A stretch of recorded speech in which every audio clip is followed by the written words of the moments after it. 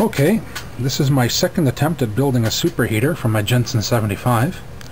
The first one was just a straight pipe that went down along the top of the burner, up at the back and out.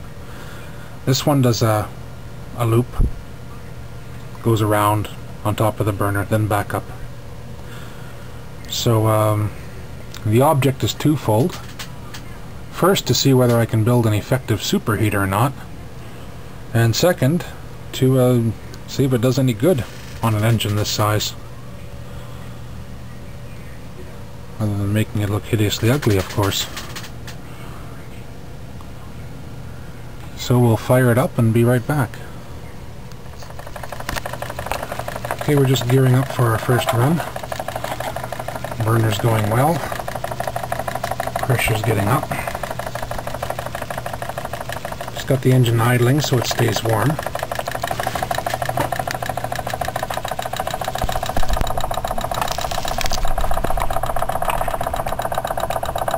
Tack going.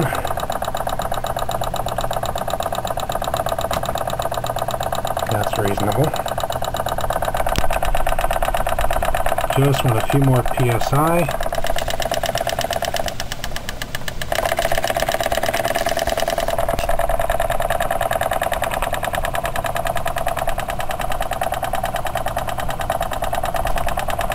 Alright, let's open it up and see what happens.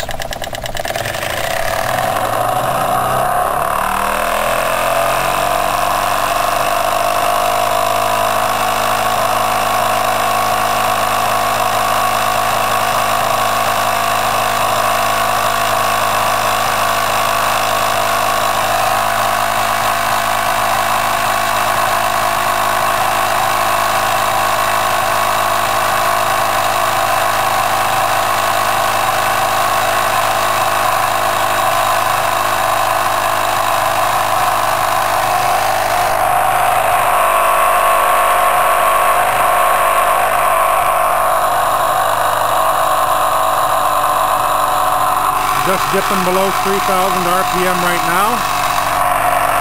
Going down to almost 10 PSI.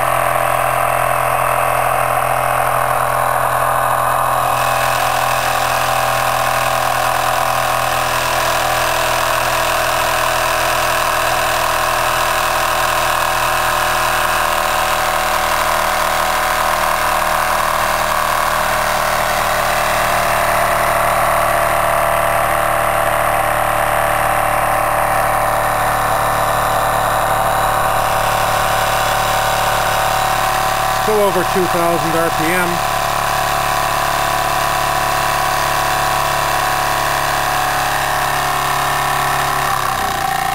I just like to see where it's going to level off.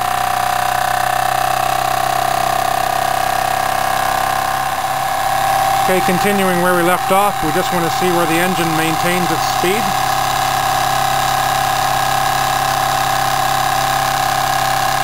Maintains over 2,000 RPM.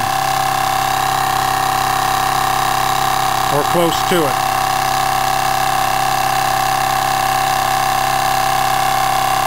Without the superheater, we were more like 1800, I believe. And we're running at only about 6 pounds pressure.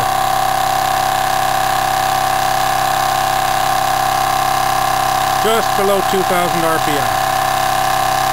Yeah, it flickers every now and then. Okay, we'll reverse it, refill the burner, and try the other direction now. Okay, we're just about to start our second trial. We're in reverse now, which is the slower direction for this particular engine.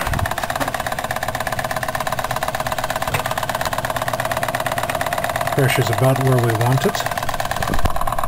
So we'll get this fiddly little tachometer working.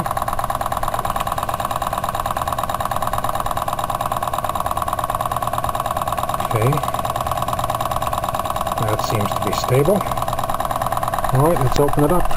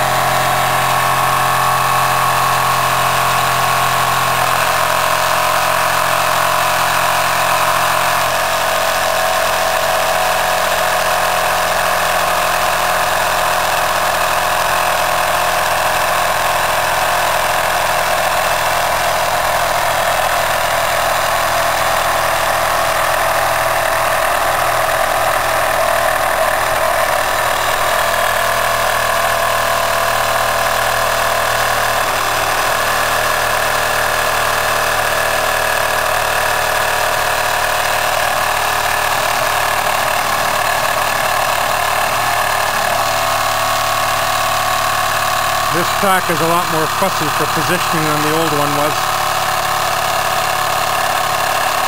I was still over 2,000 RPM.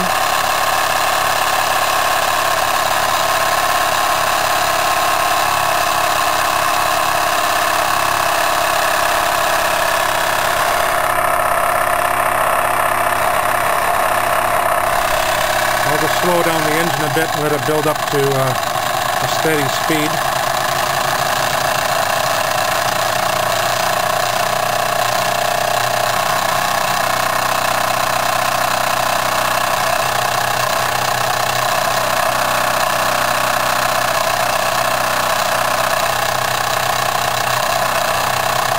Almost 1900 RPM. That's a slight improvement, I believe. Well, that's about it.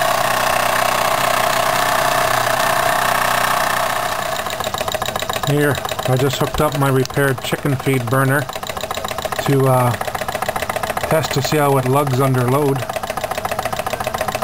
Maintaining pretty decent pressure, but I noticed one thing right off is this sleeve that covers my old oiler port, it's leaking. So here's a tip.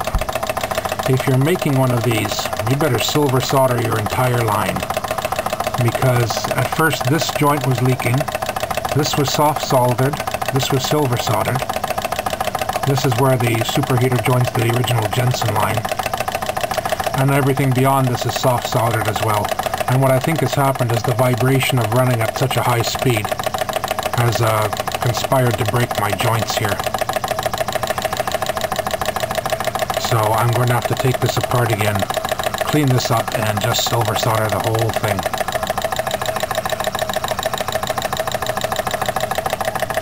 Anyway, this burner is still proving to be quite fussy to feed. You cannot just open this tap up and let the fuel run free, or it will overflow. You have to watch the bubbles going through the return line and sort of gauge their travel and judge for yourself how much fuel you have to feed into this thing. Anyway, that's about it for tonight. I think the superheater has some effect. I don't know if it's worth the trouble of building one and ruining the resale value of your engine down the road, but it's an interesting experiment. Take care. Good night all.